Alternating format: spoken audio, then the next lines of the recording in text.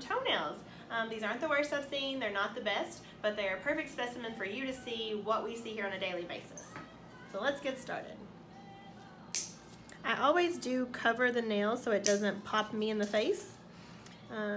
As much fun as that seems, it's not. I also tend to take pieces of toenail home with me. With toenails like this one, it's important to not let the patient trim them on their own because the skin grows up underneath it so closely that if he tries to trim these, he's going to clip the skin as well. And he doesn't have the best circulation, so if he does injure himself, he may not heal it, and that could end up causing him to lose his toe. And my job as a podiatrist is to keep all 10 toes attached. That's what we want to do, right? I get as much of the thickness off as I can with the nippers, and then we do kind of grind them down as well. The goal is to reduce not only the length, but the bulk of it, maybe. Woo.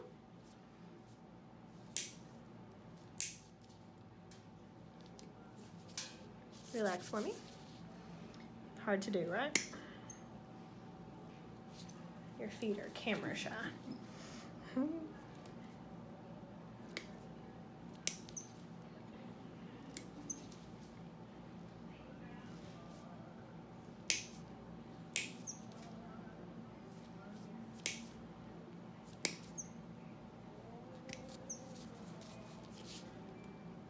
So this will definitely help the topical medications work better.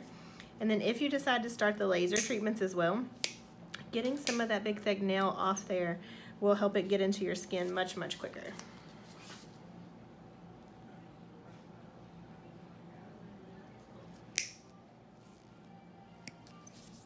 All right, 1 foot down.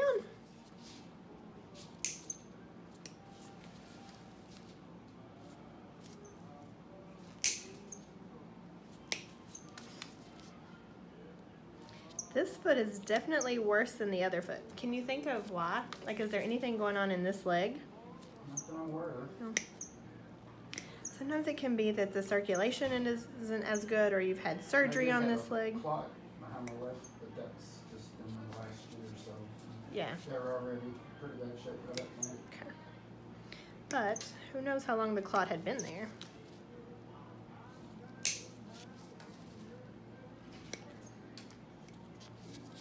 Gosh, you're gonna feel like a brand new man. Brand new feet. Right. And stuff gets stuck behind them. Sock fuzz and skin cells and hair. And it doesn't mean that they're dirty. It's just, it gets trapped. Feet are shoved into a sock and a shoe all day long. And there's a lot of stuff that gets in there and stays. And you would never, ever, ever be able to do something like this at home, nor would I want you to, even if you could. Speaking from personal, yeah, from personal experience, it is not as easy to do this at home, even on yourself. Thank you. This one is loosened from the underlying nail bed for sure. And it does turn very dark and discolored, and that is evidence of a fungus. This is actually a form of treating the fungus by doing mechanical debridement of it. It's going to reduce the fungal load and help everything to work better. And we do know he has a fungus by a biopsy that we performed earlier.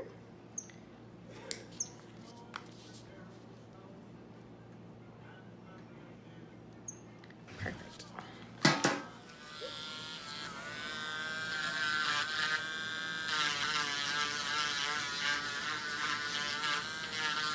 So tickle? Yep.